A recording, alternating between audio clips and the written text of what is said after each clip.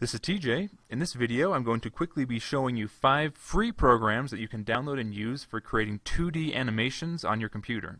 These programs are Synfig, Blender, Pencil, Tupi, and Gimp. All of these programs are open source, completely free to download and use, and you can find more information here at my channel on YouTube, TJ Free, or at my website, tjfree.com. This first one we'll look at, Synfig, is a very great tool. Here's the interface for it. So it's a pretty advanced animation program. I would recommend you have some experience doing animation on a computer before using this. Just know it's going to have a kind of a steep learning curve.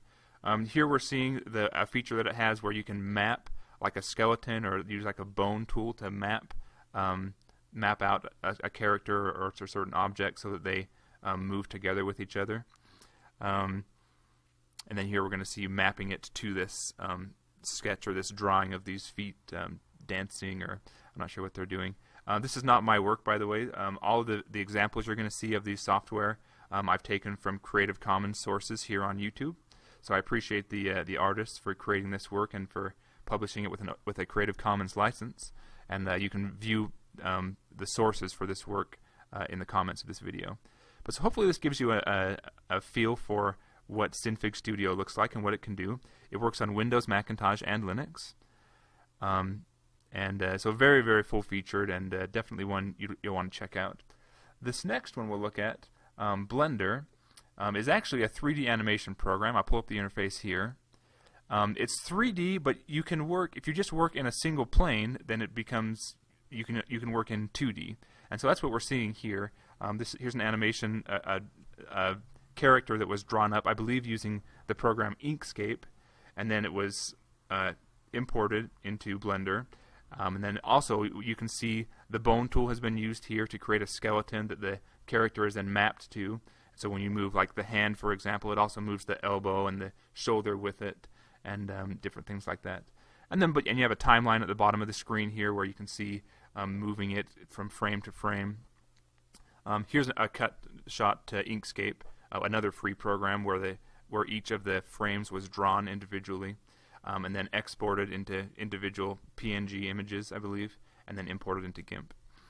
And so the nice thing about this, whenever you're doing animation, you're going to want to use a program like Inkscape or Gimp to draw your art, and then you can modify it like you're seeing here, and then you can export it.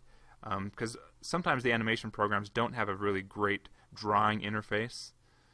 So here we're back into Blender, and again, this is not me doing this video. This is someone else's video here on YouTube that I've used. This next one we're going to look at, Pencil. I'll show you the interface for it. Pencil is really cool. It's a very simple program.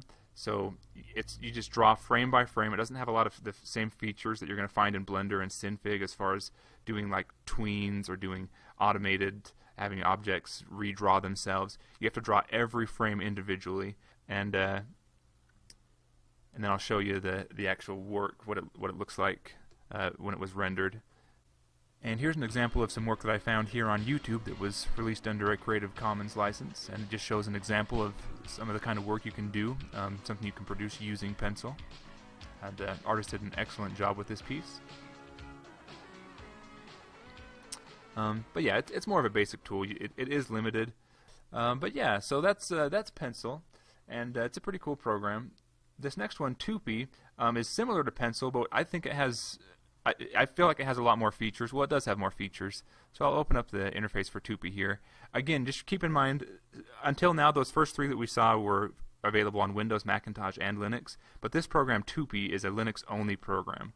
And they're seeking donations right now. The developer's a pretty awesome guy, from what I've been able to gather, and they're currently developing this program further. So if you want to see more features and more stability and have it brought to Windows and Macintosh, check out their website and do some research on it and get involved and figure out how you can help bring some more features. That's the nice thing about open source and about these free programs, is that it really is a community effort to get these features here for us.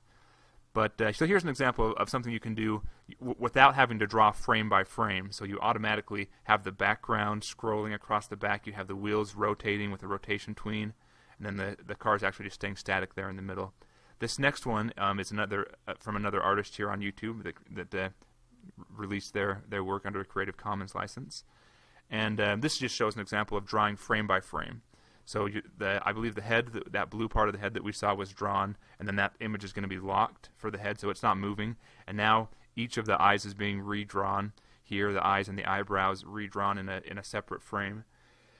And then we'll see, here's what it looks like if you scroll through and watch each frame by frame. So it's just a quick example of doing frame by frame animation using this program Tupi.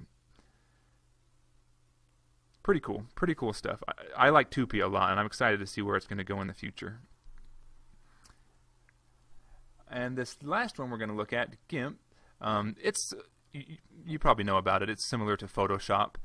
Here's what it looks like. But I'm just going to show you in this video an example of how you can use it for animation.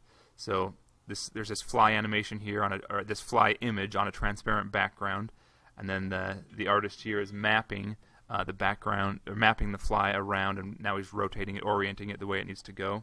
And then he's going to create frames for each one of those and export them, so each one of these images is a separate frame. Then he uses Gimp to create, I think it's like a GIF image, .gif image, to just to create a looping animation of this fly walking around on this transparent background. So it's pretty cool, and it just shows you an example of a way you might not have known that you can use Gimp to create a simple animation. So yeah, those are the programs I wanted to show you. Hopefully this video has been informative and kind of showed you what's out there and available as far as free animation software goes.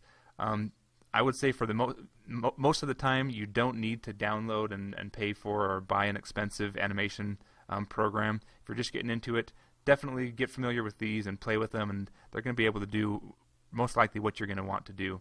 I've got a little 12-year-old brother that uses Blender and Pencil